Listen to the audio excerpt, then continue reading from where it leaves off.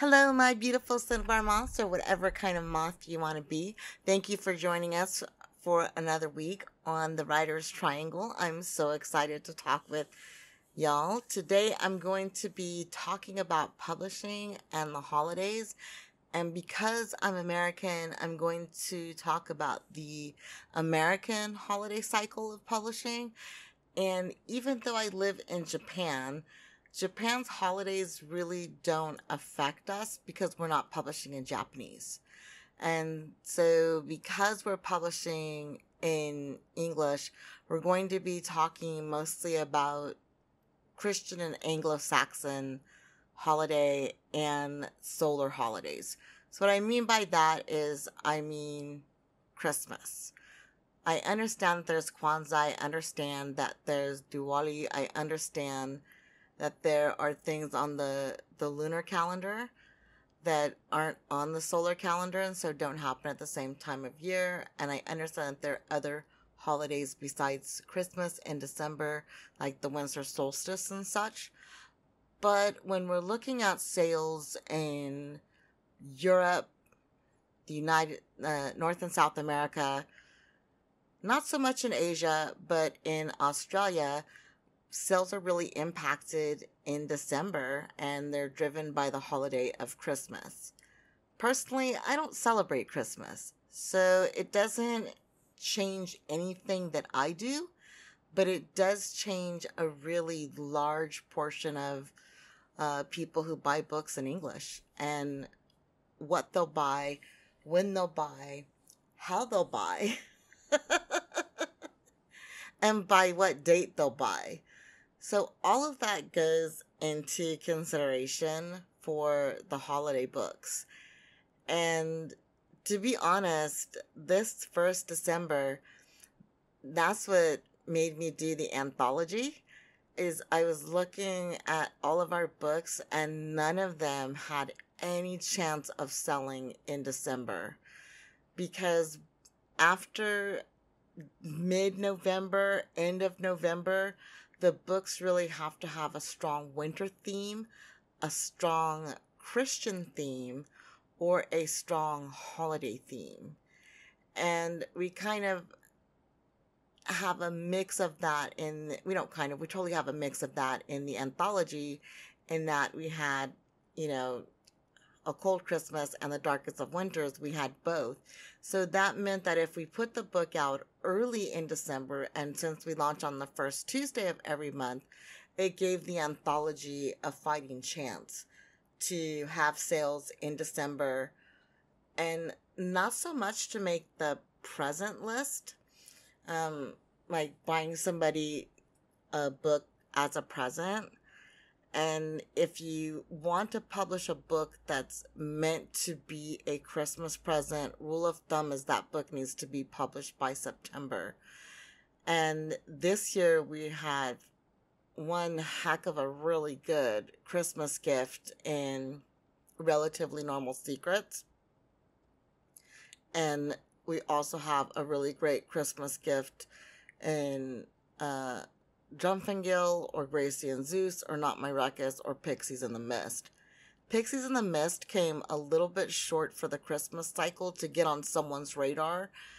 And when you're looking at Christmas gifts, when you're looking at the publishing date of this book would make a great Christmas gift for XYZ population, what you're really looking at is getting on their radar by September.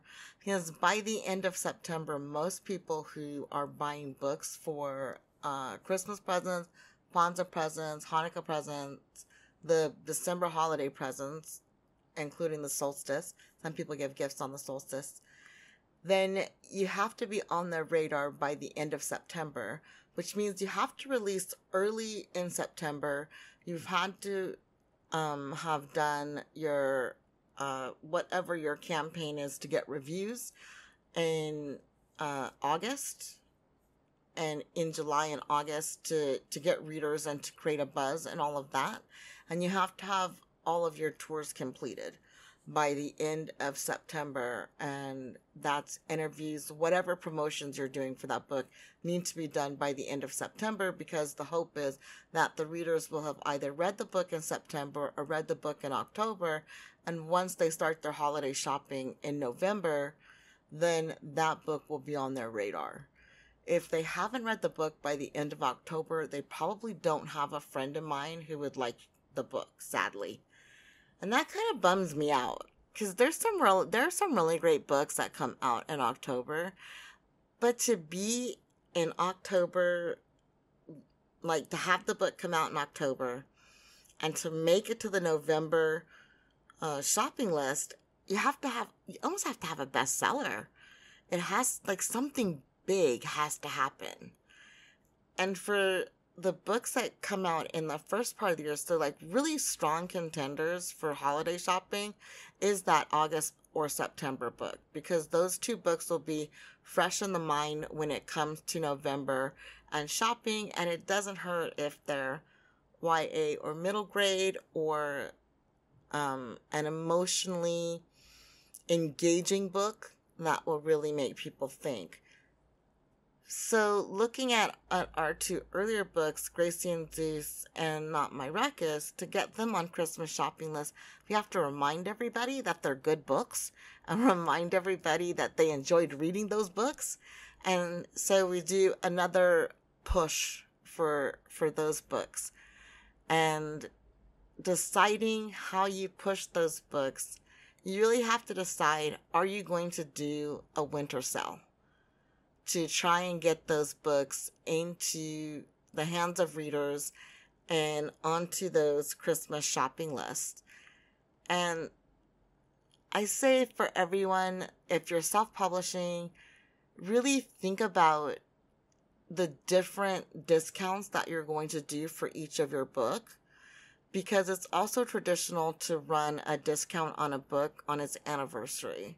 So if you're looking at running a special on a book, let's say in October, right, for the first half of the year books that you've published, that would be January, roughly January through June. You have to think about, okay, how much am I going to discount a January book to get it on the list, in hopes of getting it on the Christmas list, and in hopes of getting those early shoppers and those early buyers. And then you have to think about, well, when the anniversary comes, what am I going to do? So how long am I going to run the special? And then what am I going to do to make the anniversary special if you have a January or February book? So this year we have a February book, and we are doing some specials, but our specials that we're doing them in November this year, so as not to. We're doing them late October. We did them late October, and November, because we didn't want to outshine our October release, right? So we did a special, and we didn't do every single book that was coming out, because we have a December release that we didn't discount, because hello, it's our December release, it's just coming out. And we didn't discount the October release because, hello, it's the October release, it's just coming out. So when we're doing a holiday sale, you have to really plan that holiday sale to be when people are feeling like it's the holidays. And then you have to get the word out about the holidays and the sale, and think about how you're going to promote that sale. And for me, I feel like that's something really fun, because I love a good sale and head of marketing, so of course I love a good promotion.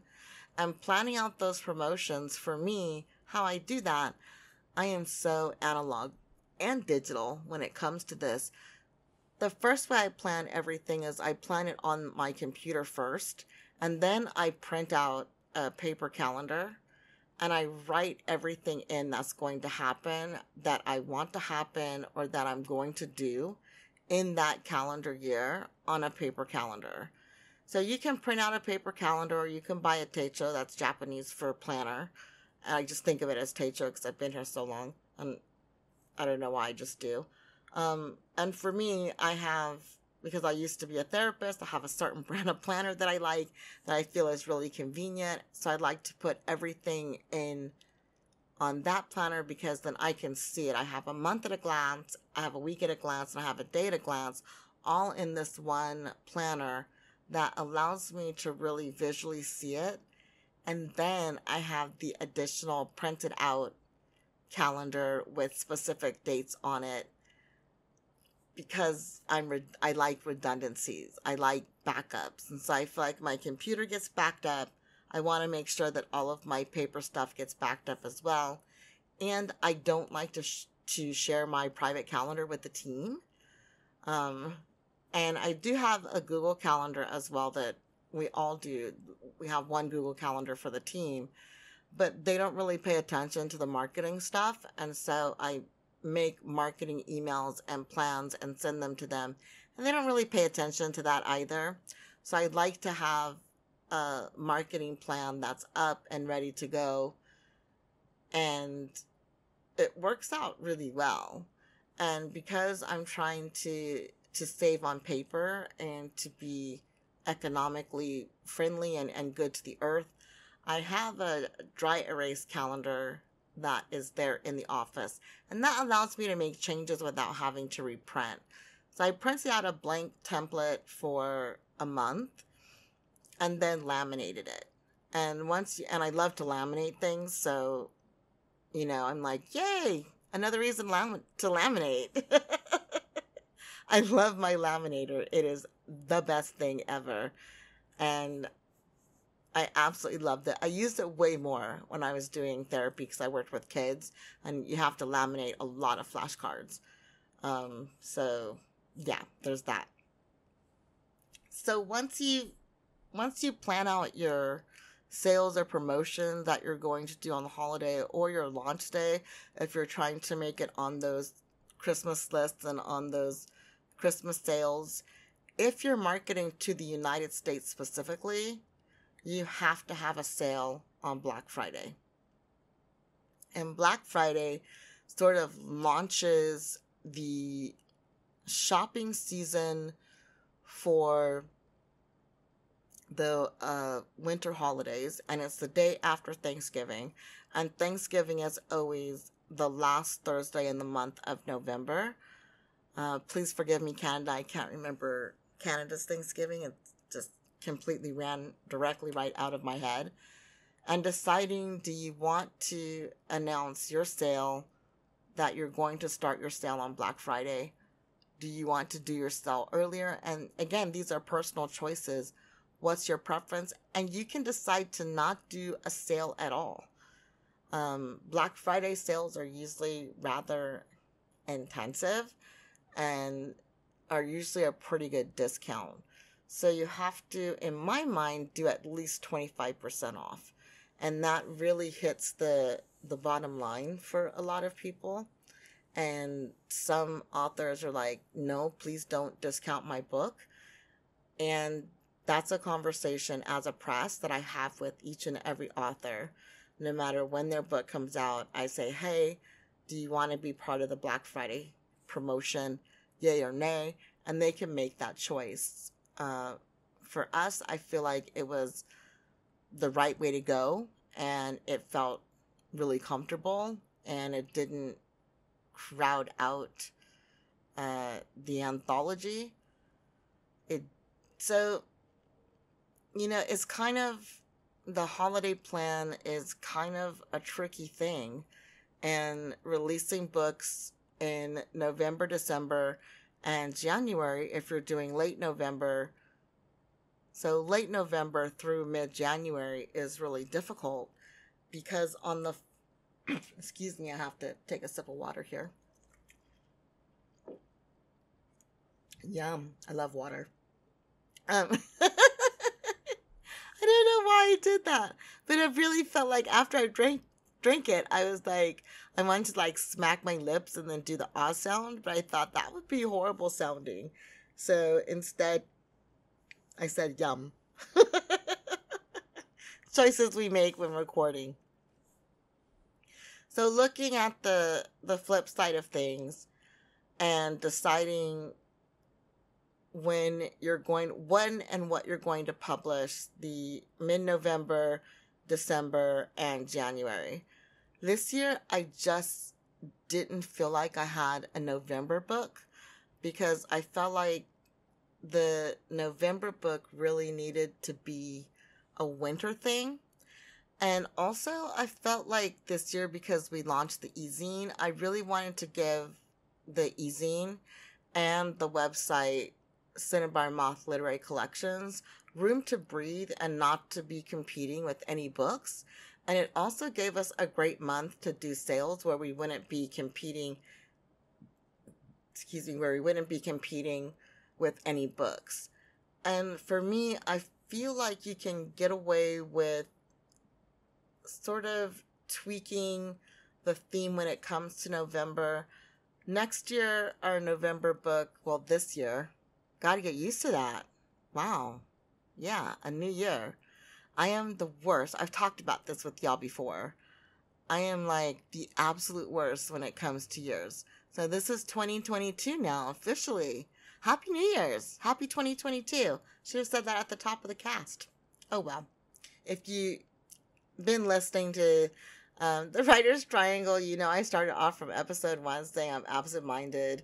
And if you're a music note, thank you for migrating over to the Writer's Triangle and listening to it. I really appreciate each and every listen, honestly and truthfully. So looking at publishing and what book are you going to drop? So in 2022, we have like a really, really wonderful book, Heaven's Tourist, that is about a con man, but also has a lot of religion in it. And it's sort of a tweaking your thumb at religion, kind of. Or I wouldn't say tweaking your thumb at religion.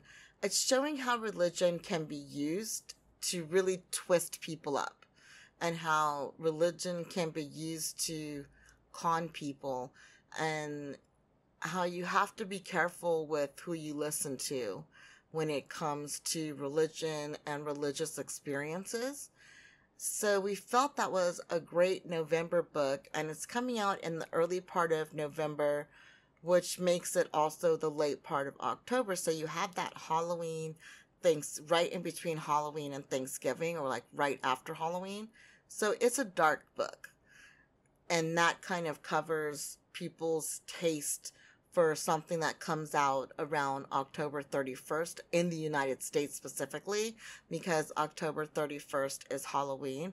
It's also celebrated in Japan and some other countries, and that's like a spooky holiday. So we're doing Heaven's Tourist because it's a really sharp, cutting edge look at how religion can be twisted, but it also has a really dark and twisted main character that I happen to personally like, but I don't think anyone else will, because they're not the most likable. They don't do the most likable things, and they don't behave in the most likable way. They're really quite the scoundrel. And I love reading a good villain who's honest about their villainy. And that's what this main character is. So that's our November release, because it has that, because it's coming out November 1st, that's right after Halloween. So it has the darker side of things with that Halloween thirst for darkness, but it also kicks off for those people that right after the day after Halloween starts the Christmas holidays for them. It really has that sort of threading that needle really well. So we're really lucked out with that. And then our December release for 2022 is entitled With God We Burn, and it is about the Crusades, and it's sort of a retelling of Romeo and Juliet, but through the lens of the Crusades. And it's really heavy, it's really dark, but it's also quite religious. So it's a good fit for early December, because that's coming out on December 7th. So that gives us the tie-in to religion. Then we have 2 back-to-back books that have a religious feel, a religious vibe, and those tend to sell pretty well in November and December. So that gives us our strategy for what we're doing in November and December. So every November we're going to try to have a book that kind of threads that needle where it has the darkness of Halloween but kind of has I kind of go back and forth on that. Like I like because we do early November, maybe just going dark and extending that Halloween holiday, or threading the needle like we're doing with Heaven's Tourist. And so I go back and forth, and I think the press, because I go back and forth, I think the press will be going back and forth on that. In December, I do want it to be something that is winter themed or religious themed. And for me, that's fairly strict. And I don't see myself budging from that because I have a really firm belief that these are the books that sell in December. And it's what all of the market research says, right?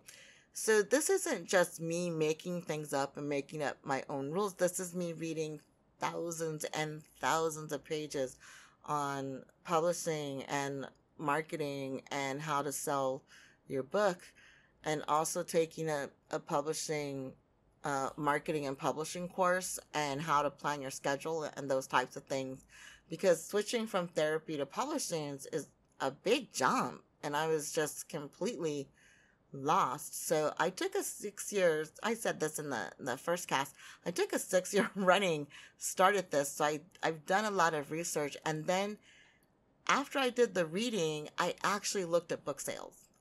Because that information is available on the internet for a lot of presses, not for our press, but a lot of presses put it out there what their sales are. And you can also look at what a particular book did and what was the bestseller in December. And for any month, you can Google bestsellers for this month or that month and see what those bestsellers are about and say, okay, this is what people are buying in this month. And that's a big part of how we make up our calendar, is we look at what's selling. What were the best sellers in previous years for those months? And for the holiday months, I don't really pay attention so much to the other months, but for the holiday months, I do pay attention. And for things like middle grade, I do pay attention. So that's my take on those months, those 2 months of November and December. In January, shopping takes a nosedive. People just don't shop in January. And I think that's because those credit card bills from December start coming in and people don't have a lot of disposable cash. And the first thing to go is, of course, books. It's one of the top things to plummet in sales in the month of January is book sales. So if you're thinking about launching your book in January, I'm not telling you don't. I guess I'm saying don't have high expectations. And for me, I want all of our books to do really well, but I'm also really realistic about what the statistics say. And the statistics say that for a first-time author first book, that the average sales are between 100 and 250 books for the first year of the book. Unless, like I talked about in the first cast, you're doing like a 99-cent sale, or you're doing Kindle Unlimited. Something like that can really boost sales. We don't do those kinds of things, so we're not boosting sales in that way. And our books vary. Not all of them are doing 150 the first year. Not all of them are doing 100. Not all of them are doing 250. Some are doing more than 300. Some are doing less, and it just varies book by book. And not every, and to be honest, we don't even know, right? Because we haven't even had a book out for a year yet. Our first book, Not My Ruckus, has its anniversary actually next month. So we won't even know what any book has done in their first year until this year. And that's exciting to know and see and look at. We're not publishing a book this month And the reason that I decided not to publish a book this month is I wanted to give our new author in residence for the easing time to shine. And that's really exciting for me, giving that author in residence their space to shine, and also not having to deal with the economics of January book sales and everything that you have to do to make a book popular in January. And it also gives us a chance to get a running start on this year's books that we're publishing, to make sure everything's organized, to make sure that the team has reset. It allows everyone to take a vacation. Uh, and that's a really nice thing to be able to do, is give everybody, some time off to reboot and relax and all of that, because we set the release of things are fairly automated. So the release of everything we're doing in January is recorded early, including this podcast, this episode, excuse me, of the podcast. And with the podcast, they have to be recorded a little bit early because they have to be transcribed. And we put all of the transcriptions are on the cinnabarmoth.com website, and that's really important to me because of accessibility. I want to make sure that everyone can access the podcast at the level that is comfortable for them physically and also auditorily. Not everybody enjoys listening. A lot of people read the transcripts, and that's how they consume the podcast. So that's important to me. And I kind of use every January myself personally to reboot, rethink, and figure things out. Like, what do I want my goals to be this year? I don't do any sort of New Year's resolution. What I do is think about who I want to be this year, what I want to do, and I think about what I want to accomplish in the next 6 months. And what changes and growth do I want to see in myself and the business in the next 6 months? My birthday is in June. So that is, for me, I kind of look at January to June. And then on my birthday, I think about, okay, what am I going to do with the next 6 months? And what do I want to accomplish? And what new projects do I want to do? And those sorts of things. So that's all really, really exciting to me. And here's the thing. Everything I've just said is my personal opinion based on my interpretation of the data that I've looked at and the research that I've done. It is in no way meant to be a you have to or a you better, because I don't know better than anyone else. And I think even the experts don't really know. Book sales are kind of a mystery. If we had it figured out, everyone would have a bestseller. Every publishing house, all of their books would be bestsellers if we had it figured out. So for me, when I start thinking about the big four or anyone who gives advice, I look at their book sales and I look at their book reviews. And I feel like if you're going to say that you know everything about marketing when it comes to books, I need to see your numbers. Be transparent. Put your numbers out there. I'm not putting my numbers out there. I'm not an expert. We're still a brand new press. I know we've had the anniversary of being a press, but we haven't even had the anniversary of our first book yet. So I know enough to know what I don't know is where I'm at. And I've made the decision that 11 books are comfortable for me. 11 books allow me to balance the other projects I have going on, like the e-zine and such. And I just don't believe people buy books in January. And I could be wrong. There are bestsellers in January. So that right there shows that I'm wrong. So I should say, I don't think I can market a book in January. I don't think that I could do a book at this point in time in my life. I don't think that I could do a January book justice. So we're not putting a book out this month, but we are putting out an amazing e-zine. And we do have tons of reviews and tons of great stuff going on with social media. So we have stuff going on, and things are dynamic, and I'm excited.